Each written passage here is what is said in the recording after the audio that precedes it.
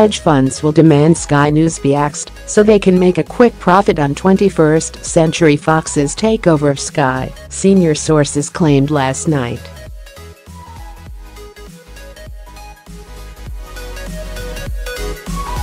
A number of hedge funds have built up a stake in Sky since its £11 billion deal with Fox was unveiled.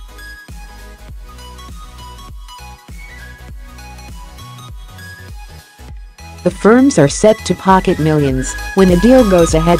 Yesterday, the Competition and Markets Authority said Fox's bid to buy Sky would place too much of the UK media in the hands of Rupert Murdoch, Fox's chairman.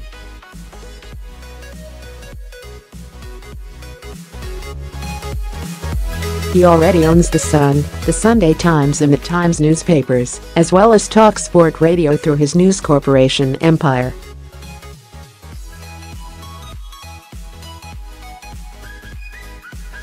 The deal would also give the 86-year-old mogul control of Sky News.The CMA said it would not approve Fox's bid to buy Sky unless measures were taken to guarantee the future and independence of Sky News.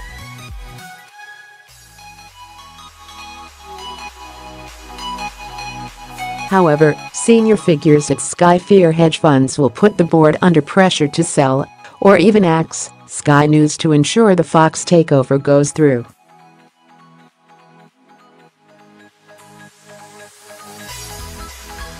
These vulture investors are not concerned about issues of media ownership or the damage done to the UK by losing a major news channel, but rather in boosting profits.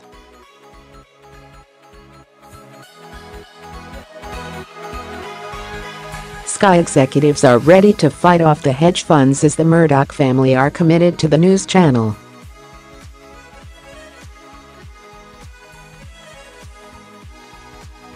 As a result, Fox is ready to develop a plan to put Sky News into an independent trust.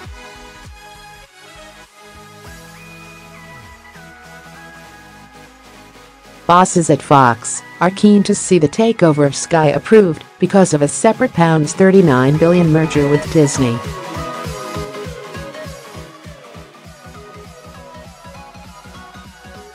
Sky News was Britain's first 24-hour news channel, and regulators believe it offers a quality alternative to other outlets such as the BBC, which dominates audience shares, ITV and Channel 4.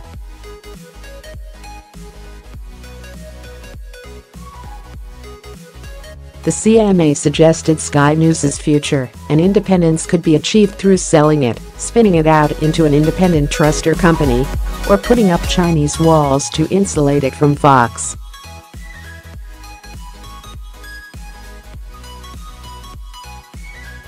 Privately, bosses at Sky were relieved by the ruling, as it was feared a decision over whether Murdoch ownership passed a fit and proper test would have scuppered the takeover altogether.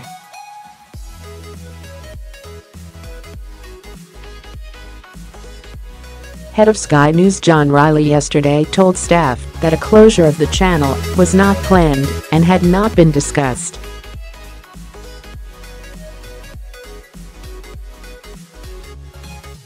MPs yesterday called for the takeover to be blocked altogether, with Labour's Ed Miliband claiming it's represented a backdoor attempt by Murdoch to gain control of Sky News.